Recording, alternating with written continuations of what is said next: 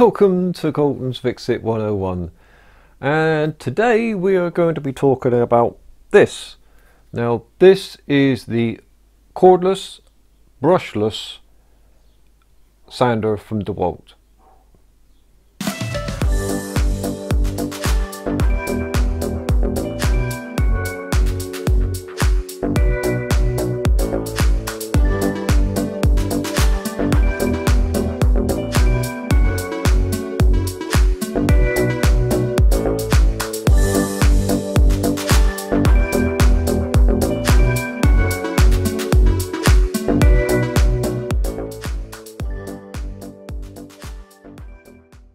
Now, here we are with the brushless cordless sander from DeWalt.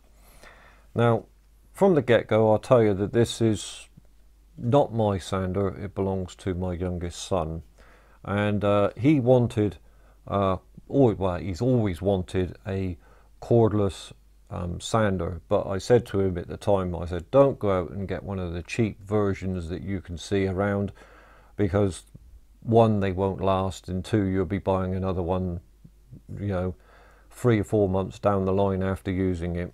So I said, go and spend your money and get yourself a decent one. So with that, he's got the DeWalt version, and we all know that we all like the DeWalt tools here at Holtonsfixit101. So here we go. He's bought that, but he already had the corded version of, say, like that, and you can see the very much the similarity between these two. Just that one obviously has got the cord, and the other one's got the adapter for the battery on the back. But there are some slight differences actually in the actual makeup of the motor on the inside. But obviously, this being an 18-volt brushless motor that's actually in here, and it also has, as soon as you switch it off, it has a brake on it that stops it straight away. Whereas the corded version, it has a brake on it, but it's not quite as severe as the corded version. This one is, as soon as you switch it off, it's off. It works very well in that respect.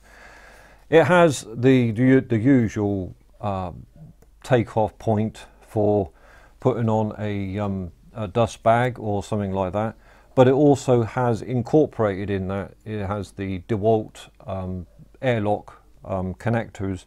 And if you haven't seen my video on the airlock connectors, I'll post a link up here for it. I've also done one on that. Good, very, very good system, and that will actually go on here. I know it slightly defeats the object of having a cordless sander to go and hook it up to a vacuum that's going off to a vacuum cleaner somewhere. I know it slightly defeats the object, and I thought it did at the time. But they do actually provide you with a dust bag that actually goes on here, which is handy, and you're not taking off great, amounts of clouds of dust or anything like that with this. It is, I would consider this more to be for fine finishing than anything else. If you was going to do a lot of sanding and everything else, you would get out your cordless sander, your corded sander. If I'm going to do a lot of sanding, I wouldn't see this as your main sander all the time. This is just not. I wouldn't use it for that. I don't know about anyone else. Other people's mileage might vary, but mine certainly wouldn't be the fact that I would use this all the time like that. But it takes the standard 8-hole 125mm pad on the bottom, sanding pads and sanding disc and everything else. The same as what the other version that I showed you just a minute ago. I don't know whether you can see on the camera above there, but it does have the 6 holes, as you can see here on the bottom, and there's the dust port on there. You can see on the camera above. The only thing I really have found about this is the battery compartment on it that is actually on the back. Now, there are other versions of this out there. I'll see if I can find a picture for you to put up there, but they have a side mounting battery that goes in here as well. You take one of there's a standard DeWalt battery. This one will slide into the top like that. There are versions out there that slide that way into the unit.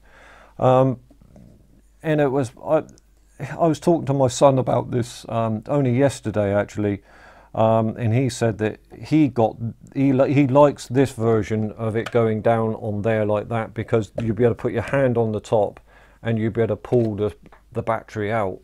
Now I can understand that's a good idea. You know, he said to me, if you had one on the side, then you would obviously have to hold onto it like that, and you would be wrenching it out sideways and pulling the whole sander more or less towards you. I don't know if you can see that on the top camera or not, but you would be pulling the whole thing towards you. And I said, well, yeah, there's a good thought there actually about that. So there are some things about this one up against the other versions of it that does, you know, really work, go well. Now, the other thing that I talked to him about, that it does get a little bit heavy on the back of where the battery is actually stored, or, you know, being used,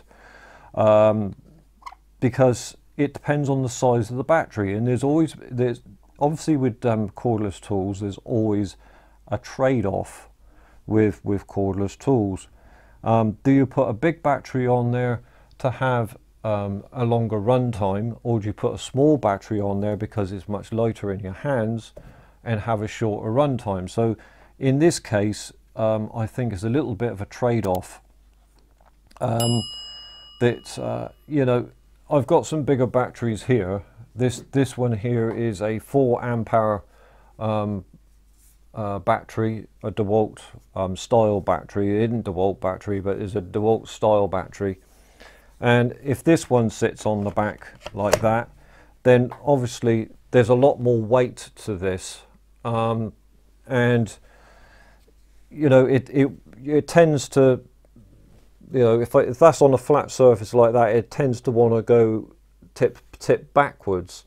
And you know, obviously they're going to, again, here's the trade-off, that this being a 4 amp hour battery, it will actually have a longer run time. But the trade-off that is it's got a lot more weight to the actual sander again, and you're going back into territory of you know, of a cordless router, a cordless sander again. Now obviously this is a 2 amp hour battery from DeWalt. Now obviously if that's sat on the back, that you know, it's not so much weight, but the trade-off again is your run time. You haven't got a lot of run time, because anything that's rotating or anything like that, if you've got a sander, a router, or anything, or electric drill even, you know, a cordless drill will actually zap power out of a small battery. That's well known. That's why we all have bigger batteries. But it's a big trade-off to have with this. If it's got a small battery and you can only use it for about 10 minutes, then you know you'll be swapping out another battery. So, but you know, again, if you've got one of these big 9 amp hour batteries that I've got here, if that was to sit on the back there, it falls over on its own. As you can see there, it just falls over on its own. But it's really heavy to make it as a cordless sander. So anyway, that's enough for that. But there are a few things that I've noticed about this being the DCW210, by the way, if anyone's interested.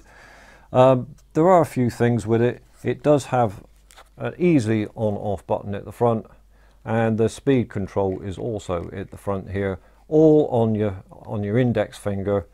depending on which side, which hand you're actually using at the time as well. Is for lefties and righties, so you know, good thing. And it's got a lot of rubberized on it as well, so you can hold it well with your hands. It's a good little thing. If anyone wants to hear the thing running, let's get that running on there, put that on there, and I'll switch it on a low setting. I won't keep it on a high setting, but there we go. And you can see I'll put it onto the camera above, and as you can see, as soon as it switches it on, as soon as it's off, you know. Good little thing. But at the end of the day, yes, it's a good sander and everything else, but it's not a sort of thing that you would use, you know, constantly day in, day out for your major sanding machine. Get your cordless one out. But to be honest with you, at the end of the day, for me, I like my Mirka, and that's all I can say. I like my Mirka. So I personally won't be getting one of these, but anyone that's in the market for actually wanting a decent sander, then this is the one to get, especially if they want cordless. If they want a cordless 125mm sander, I would say they get one of these, because they are absolutely marvelous in the finish that it actually gives as well. My son was using it yesterday, and the finish that he actually got with this, depending on the pad obviously on the bottom, if you've got what grit you've got on there, but he was using it yesterday and it done a really nice job. So there we go. Well, there you go, the brushless cordless 18-volt sander from DeWalt. Now I personally wouldn't go and buy one. I'm quite happy with my Mirka, and you know, it does what I want. So, but if you like this video, please click on that like button, and please hit the subscribe button and subscribe to the channel. I do have my usual social media buttons and everything else, so please click on those and find out what's happening on the channel, and I will see you next time.